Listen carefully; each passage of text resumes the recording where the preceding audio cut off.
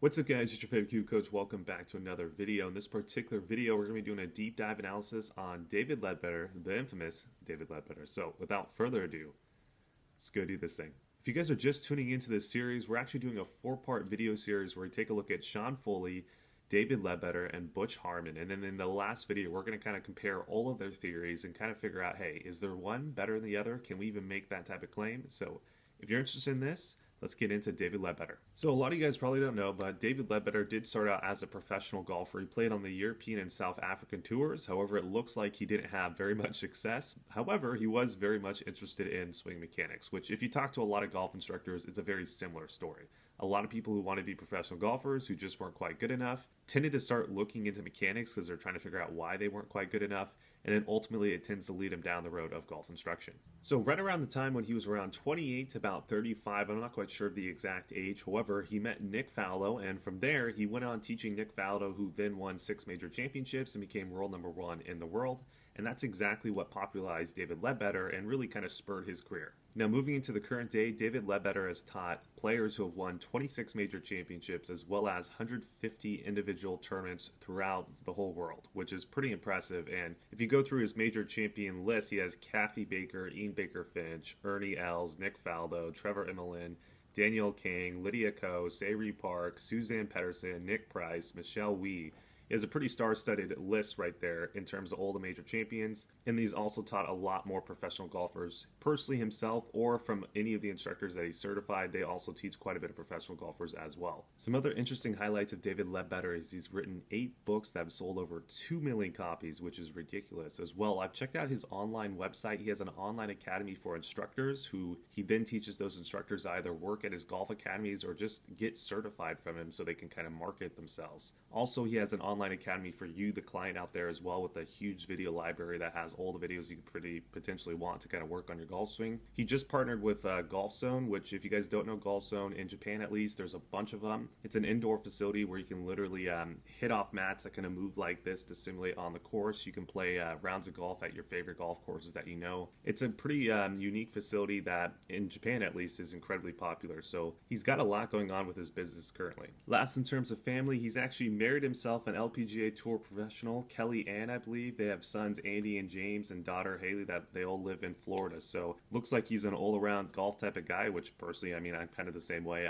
My wife also is very much into golf, and my kid is also a little baby, but I'm sure he's going to be very much into golf as well. So very interesting on that fact. Let's go hop in now maybe to some negative sides of David Leadbetter. Now with all that success, you're going to have people that are critical of you, and David Leadbetter is no exception. He has plenty of people that have been critical about him in the past. Specifically in this video, I'm going to talk about an incident with Tiger Woods, which I thought was really funny. I'm also going to talk a little bit about Lydia Ko and Michelle Wie, how a lot of people think that David Leadbetter ruined those 2 players' careers. And then ultimately, we're going to end up with the A swing and how he pivoted away from this traditional golf swing that he taught to Nick Faldo to now teaching this new modern swing, which very interesting came at a time to where he might needed to have rebranded himself because he was losing a lot of popularity. So it's interesting about that part as well. So let's go talk about Tiger Woods. So the Tiger story goes like this. Back in 1997, Tiger Woods burst out on the scene, winning a couple PGA Tour tournaments, and a lot of people were hyping him up. However, David Leadbetter apparently was not really a big fan of Tiger Woods, and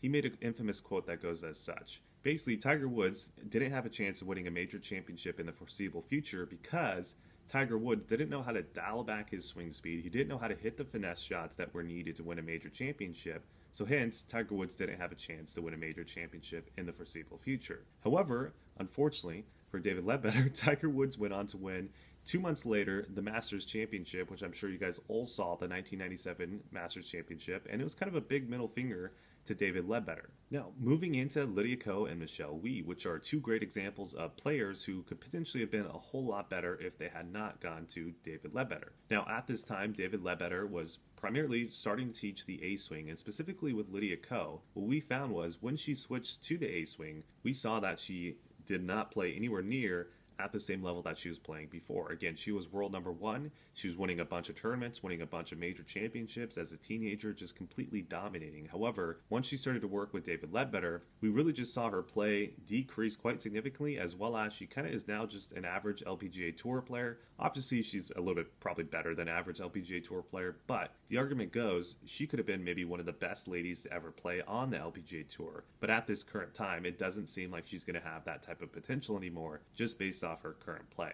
Now, the argument with Lydia Ko is, what David Leadbetter is saying, is that her parents are very much involved in the day-to-day with Lydia Ko, as well as they're really strict and harsh on her. So maybe that her parents kind of controlling her as much is really kind of hurting Lydia's play. But I'm sure when Lydia was a teenager, she was also getting that same type of control. So hopefully at this time, maybe she's used to it, or hopefully at this time she can kind of give the middle finger to her parents and say, hey, I made millions of dollars, go F off. I don't really know what's the deal is. However, you can definitely see that the play is nowhere near as good as she was as a teenager. Now, Michelle Wie's story is going to be very similar to Lydia Ko. However, there are some differences. The main criticism that Michelle Wie got back in the day was going to be she played on the PGA Tour with the men when she should have been playing on the LPGA Tour with the women, with the competition that she's going to be facing throughout her career. Now, personally, I don't feel like that there's anything wrong with what she did. I actually felt like, if anything, it probably helped her. More so where I felt like Michelle Wie went wrong was just her lack of motivation with golf throughout her career. You could kind of see it as a young kid. She had all this talent. She had all the pressure in the world from not only just her parents, but also kind of from the golf industry. Everyone wanted her to be kind of the Tiger Woods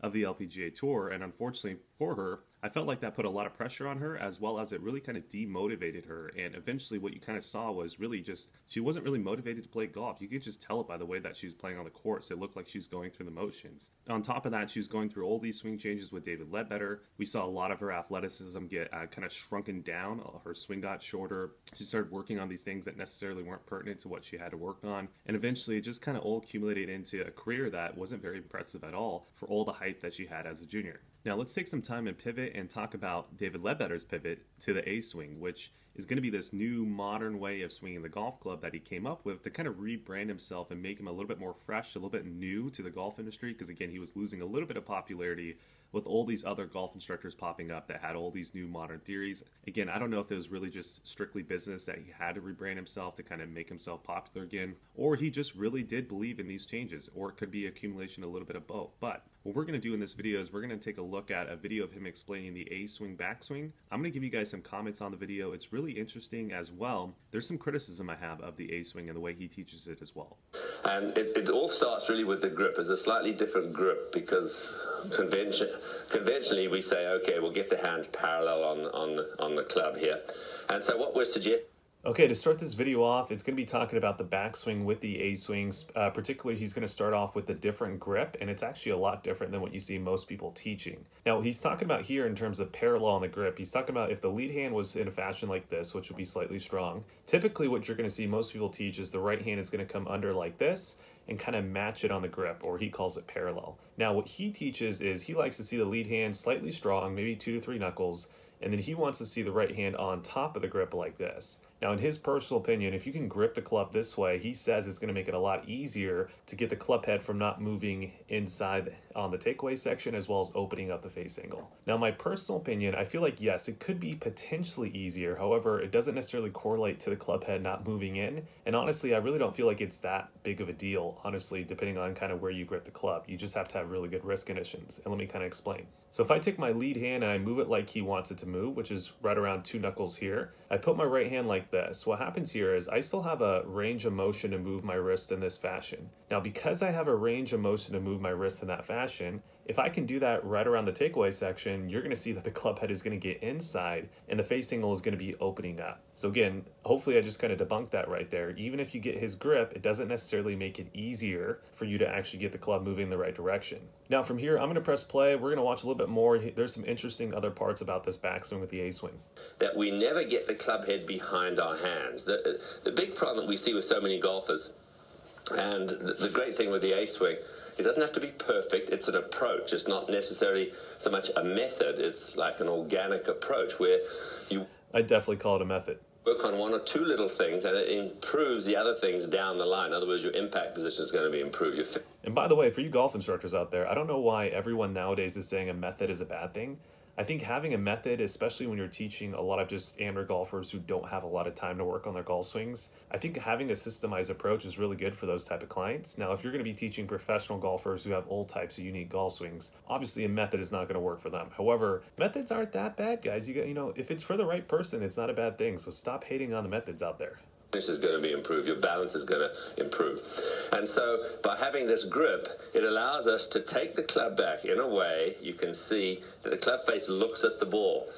So there you go. So if you have this grip, it's going to allow you to take the club back in a way to where you can actually get the club head outside the hands. And we just kind of debunked that. We can kind of go like this. The club head's going to get behind the hands. I can have any type of grip and still keep the club head in front of the hands as long as you have proper wrist conditions. Now, if you're not so mobile, certain grips might be more difficult to keep the club head in front of your hands. However, his grip doesn't necessarily make it easier than other grips.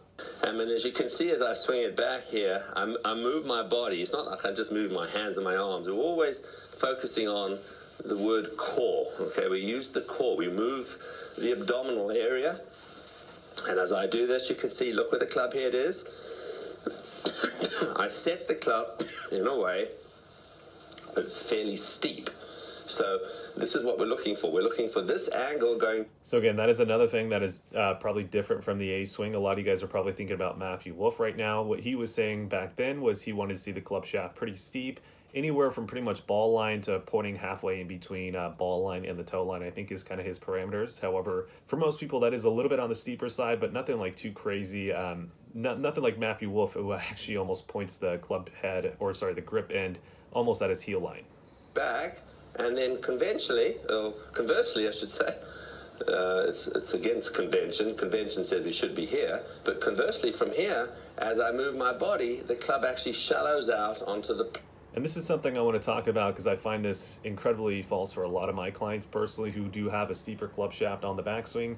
Most of the time, you actually do see them get, if anything, even steeper on the downswing, or at least maintain, which then in turn means they're going to be incredibly steep with the pitch of the club shaft. So I've seen a lot of instructors kind of roll this out lately. Hey, if you can get steep right here, automatically shallows on the on the downswing. And I'm sure a lot of you guys out there can also attest for your own games, so that probably doesn't necessarily happen, right? So that is something also I don't really like the wording that he's talking there, like it automatically does this. He didn't really say automatically, however, he's kind of inferring that it automatically would do that. I personally don't agree with that. Well, very upright and steep. We're not trying to get the arms up. That's the thing that we don't want to sort of confuse. We want a fairly upright swing with the shaft, but a fairly flat swing with the arms. So you can see my arms are...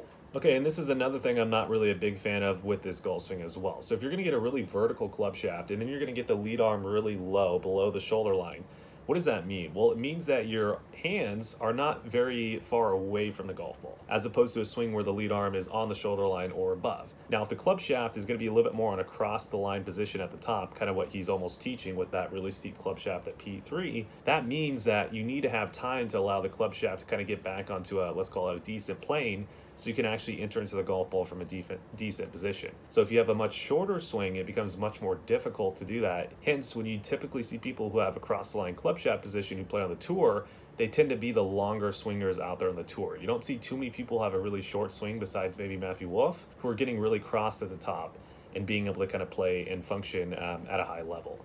So again, wrapping up on kind of his A-swing in terms of the backswing, what we're seeing here is unconventional grip. That doesn't necessarily mean anything. We're also seeing that the lead arm is going to be really low there, and then he's talking about the club shaft at position B3 being very steep. And then I'm sure there's some other stuff on the downswing, but I really don't care to kind of watch it. And personally, in my opinion, I'm not really too impressed with the A-swing. I've seen other people explain a similar type of swing in a lot better way as well. So to wrap up David Leadbetter, definitely you can't hate on the guy too much. I mean, the amount of wins that he's gotten from his tour players and the amount of majors he's gotten from his tour players is incredibly impressive. The business that he's created is incredibly impressive. He's got to be one of the most highest paid golf instructors in the world, most likely up there with Butch Harmon, maybe some other guys like that. So in those regards, yes, very, very impressive. And I'm sure when you teach, or if he teaches you one-on-one, I'm sure he's a great golf instructor as well. However, in terms of the A-swing method, not really a huge fan, but everything else, I guess I could say it's pretty good. So hopefully you guys enjoyed this video. If you did, make sure to like, comment, subscribe, share, all that good stuff, and I'll see you guys in